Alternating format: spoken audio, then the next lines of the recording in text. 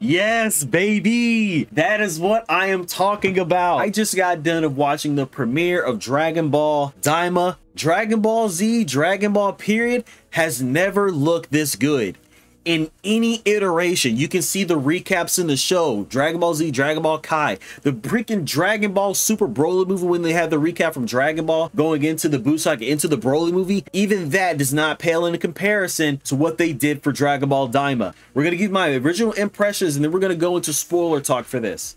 I know I'm talking like I'm hyped, I'm a fanboy. Hey, say what you want. This needs to be said. This is Akira Toriyama's last project, and we need to respect it. This first episode was peak. I ain't gonna lie, it was peak. It had lore building. It had some of the best animation Dragon Ball has ever seen, people.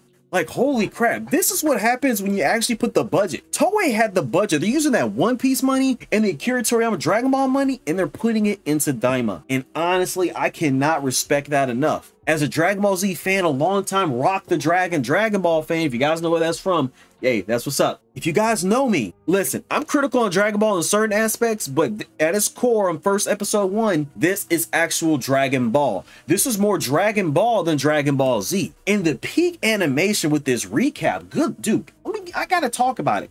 Good lord. If you thought Dragon Ball Super looked bad, bro, Dragon Ball Super looks bad compared to this. And that's a good thing. As someone that's been a fan of Dragon Ball Z and Dragon Ball for all these, I've never thought it would look this good. The music is good. The new lore that's come out was freaking good. It's good. It's, people, it's so good it seems like it's fan fiction. This is a new area in Dragon Ball that we've never been to. We've been hearing about it for a while from Akira Toriyama, rest in peace Akira Toriyama, from Toyotaro, from all these people. It's good. Like, I'm gonna say you gotta watch it, because this is, I like giving my initial thoughts. That it hasn't even 10 minutes yet. Like, ridiculous. It hadn't even 10 minutes yet, me coming back in this room. Let's get on to the spoiler talk. Overall overview, the animation is great, you know, the storytelling is good. Going back to see actual Dragon Ball content after all these years is really good. For me, ultimately, this is gonna get a 10 out of 10. I want to say give me a 9 out of 10 or a 10 out of 10. Only reason I'm gonna say give it a 9 out of 10 because I wanted to see a little bit more. That's just my bias. For what they're doing in this, I give it higher than the 10 out of 10 technically. Everything was peak, it's perfect. This is like a theoretical release. It was like 30 something minutes, dude. 32 minutes, let alone 28 minutes. It was longer than usual. The build up and the setup was worth it. Guys, I'm telling you, the build up and setup is really worth it. So that's just an overview. If you guys don't want to sit here for the actual review, you guys can go, but now we're going into spoiler talk because we have a lot to talk about, people. I remember some of this stuff. I will get some clarification on the next video when episode 2 comes out, and then we can go on from there. So, time for the spoiler talk. So, we're just gonna give you a play-by-play of what's going on, and then we're ultimately gonna get into what happened at the end. I may get these names wrong. We start off in the actual demon realm. We know Dragon Ball Daima was coming out with the demon realm. We've heard about the demon realm from Dragon Ball Bora, and you see these two characters. You see the Supreme Kai, I think Degasu, and I want to say the new king of the demon realm, or self-proclaimed king of the demon realm.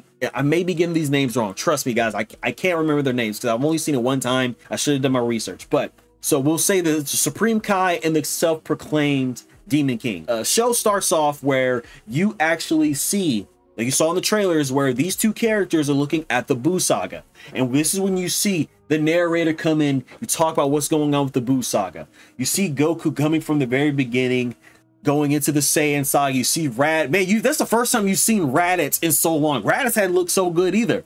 You see the events of Dragon Ball Z play out, and they're going to say, hey, what is this? What happened to the board? What happened to Majin Buu? So these people in the demon realm, because you guys don't know Majin Buu, you know Majin Buu's history, but Demon King Dabura came from the demon realm, or Dabura, I should say. He was the king, and he's been controlled by Babidi. These two characters don't like that. They want to usurp the throne and take control of Majin Buu. You see, they say, hey, what's going on? Why are these people in this universe so powerful? We got to do something. And he's like, you can't believe this. Hey, they're mortals. They shouldn't be this strong. Dabura gets killed. Babidi gets killed. Majin Buu gets taken out. They're like, oh my gosh, you know what we can do now? The Supreme Kai says, hey, now you're the Demon King. You're the Demon King, bro. He's trying to up him up. He's trying to big him up. They're like, yeah, boy. But in doing so, what he's talking about is, yes, now I'm a Demon King. What am I going to do? I gotta be the man. that he's sitting there amping them up. And you see another character come out named Arinsu. And at this point in time, I may be getting this wrong, because this Supreme Kai and Arinsu, they're brother and sister. They're 100% brother and sister. And if I remember correctly, he said my older brother was the Supreme Kai, or my brother is the Supreme Kai. Because I'm assuming all the Supreme Kais are all brothers and sisters. And because they come from the tree. If you guys don't know Dragon Ball lore, they all come from a tree. So I'm assuming that's what they do that. But them three are related. And this is before talking about Beerus and all stuff. Oh, what are we going to do with her projects? Because they're talking about Majin Buu and doing whatever, you know. Because there, of course, you guys know the rumors. I'm not going to talk about those unofficial rumors from certain individuals. We're not going to hear talk about that. But my pride. So she goes back and says, hey, we want to do this. We got to get rid of these people. We don't want them to stand in our way. So we don't want them to stand in our way. We got to use the Dragon Balls. But in doing so, when they're talking about Dragon Balls, we finally learn that in the demon realm, they actually have their own set of Dragon Balls. And of course, this first episode, I'm going to tell you these guys right now, this first episode is just going to be me talking through it. I'm not going to put any leaked images from the episode in this, because I don't know how devastating this is actually going to be. You know, they're going to probably like, oh, we're going to take your video down for stuff like that. I'm not going to put any actual official leaks, so we're just going to be talking about it. So they're talking and say, hey, Demon World has their own Dragon Balls, but they only have a set of 3 Dragon Balls. And say, hey, if you want to do this, we got to get them right. We have to use the Earth's Dragon Balls in Universe 7. In doing so, we learned that there's another Namekian that comes out. Say, hey, they have their own Namekian since he's part of the Dragon Clan. If you guys don't know, the Dragon Clan is the Namekians, the group of Namekians that actually make the Dragon Balls. Keep that in mind, because there's some actual cool, interesting lore bits that we know that came out of this episode. We're going to talk about that a little bit later. So we see the new Namek comes out. His name is Neva. It's a new Namekian. He's an older Namekian, but we know he's very, very skilled because he made the Demon Realm's Dragon Balls. So they get him, say, hey, we got to go to the actual, we got to go to the real world, the Dragon Ball world. And what they had an interesting tidbit was really, really cool. They get him, and you see that their Dragon Balls are guarded by, you know, there's 3 like mechanicals that he created to guard the Dragon Balls of the Demon Realm. They're guarding the Dragon Balls and, hey, we got to get out of here. We got to take care of these Universe 7 guys so we can actually do what we do. We don't want them coming after us or assume they can come after us, because they, at the point of their node, they can't go through dimensions. Before that, they got the Namek dude. There was a guy, Glorio, that you saw in the trailers. Cool. He's a guy that looks kind of like that one character from Dragon Ball Xenoverse. He's sitting there wise and, hey, we can't let this happen. So he's sitting there lurking, and he goes away. But we know he's going to come and meet Goku later on in Supreme Kai, go on their adventure. Now, so they get the Namekian, they get in the ship, and then they fly off, and you actually see how they actually transfer dimensions, or yeah, transfer dimensions into the lower realm and get to the actual Dragon Ball world.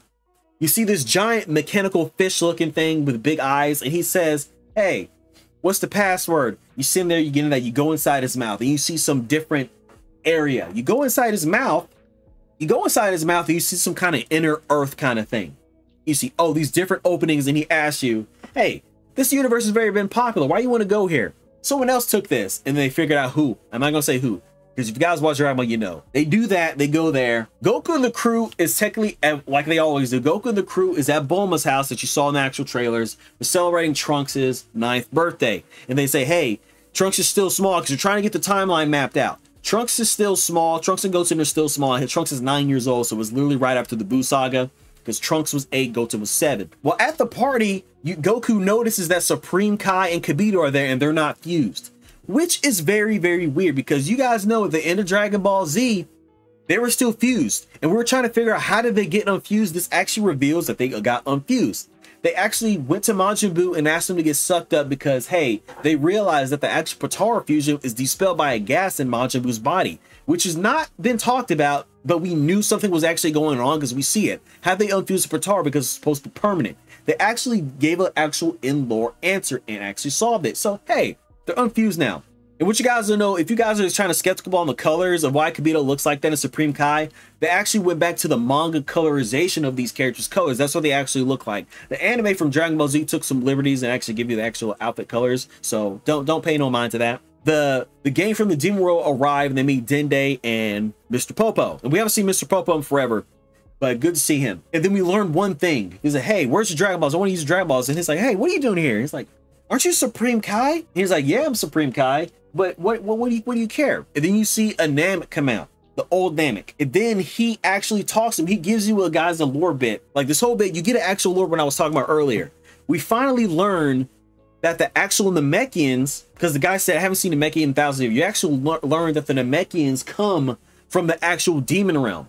That's why it's called Demon King Piccolo. Their origin is actually from the demon realm. So we have concrete, definitive answer. Because if you have 20 years in Dragon Ball, you're coming from the demon realm, especially if you're a Namekian. So it actually ties into what Tambourine and all of them, they're offshoots. They're actual demons. They're kind of like low-key gods, should say. So, you know, when we ever figure out what Demon King Zalama looks like, he's probably going to be a freaking Namekian, which is going to be freaking cool. You know, gotta make the Super Shinra. He's probably a Namekian. Most likely, or some supernatural Namekian. He comes out and say, hey, can't you gather all the Dragon Balls? We can't do that because it hasn't been over a year. He's like, nah, I got you. He said, I got this. Old Namekian went out, flex his power, flex his magic, summons all the Dragon Balls that are stone. He summons the Dragon Balls, brings them back, and he's like, oh my gosh. He's like, I'm not going to tell you the password, though. You can't use them. And he's like, oh, don't worry. We took notes. Freaking Supreme Cop, the Demon Realm said, we took notes. So I summoned Ship. Goes to summon Shinra, he tries to attack. Then they tries to attack him, hits him in the neck, knocks him clean out. And Mr. Popo's like, oh, I can't do this. If it was Team 4-Star, Mr. Popo would have clapped him. You know what I'm saying? But to turn the Z Fighters, everyone in this world young. But you had to give specifics. Hey, are they going to be kids? Are they going to be infants and babies? You have to be very specific with Shinron. Fast forward, the wish is granted. You go back to Goku and Vegeta at the party. Goku and Vegeta sitting there sparring, which is some of the cleanest animation I've ever seen. Of course, again, Goku and Vegeta sitting there finding base mode. Boom, boom, boom. Going blow for blow, toe for toe. Cool, amazing Dragon Ball Z greatness. Boom, the music kicks in and they're finally changing into children. And that's where the episode ends. With this cool, glorious soundtrack. If you guys haven't heard it, listen to Jaka-Jan or Jan Jakan. I'm sorry, it's a good song. You guys know I'm going to be bumping it in the background. And hopefully get a lo-fi version. You know what I'm saying? This is the rise of Dragon Ball again. And plus, this is the rise of Dragon Ball again. We know we was in mourning earlier this year. No, Spark and Zero is already out right now. And you guys should play this. Very, very good right now. We're in the rise of Dragon Ball or in the rebuilding of Dragon Ball. And this is the hype beast that's coming out with it. And ultimately, people, what I got to tell you this. I got to tell you, if you're skeptical about this show, I honestly give you a chance to watch it. Please watch Dragon Ball Daima. This episode 1 was released in theaters, by the way. So people want to say, oh, the quality is only good because it's in theaters. The quality is actually impeccable throughout the series, as far as I know, because they spent more time with it. They actually put a lot of budget and money and time in this. So if you guys are skeptical, take my word for it. Listen, I'm Dragon Ray for a reason. Dragon Ball Z, Rayquaza, Dragon Ray, it goes hand in hand. Give the show a chance, and hopefully we can have some more content on this, because that Namekian thing was a bomb dropped. I wasn't expecting that. We knew it, but it's kind of confirmed now. Like, share, subscribe, and peace for some more gaming and anime content. I'm on the wrong channel. Stay tuned for some more anime content on this. All right, y'all, I'm out.